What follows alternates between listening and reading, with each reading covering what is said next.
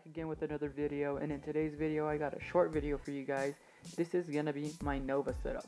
It is a pretty simple theme. It is also easy to apply, so without further ado, let's go and check it out. So as you guys can go and see, I do have a clock widget up top.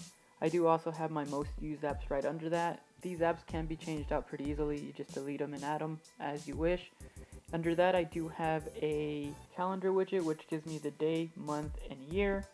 And I am also using a custom status bar. I went ahead and hid mine. You can do that through the Nova settings.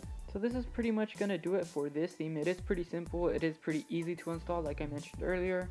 So if you guys do want to know more and want to know how to install this theme, just go ahead and leave a like down below or leave a comment. I'll go ahead and try to walk you through it. If I do get enough comments, I'll just go ahead and make a video.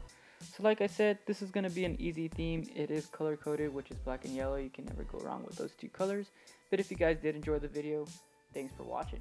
We'll catch you guys on the next one. Peace.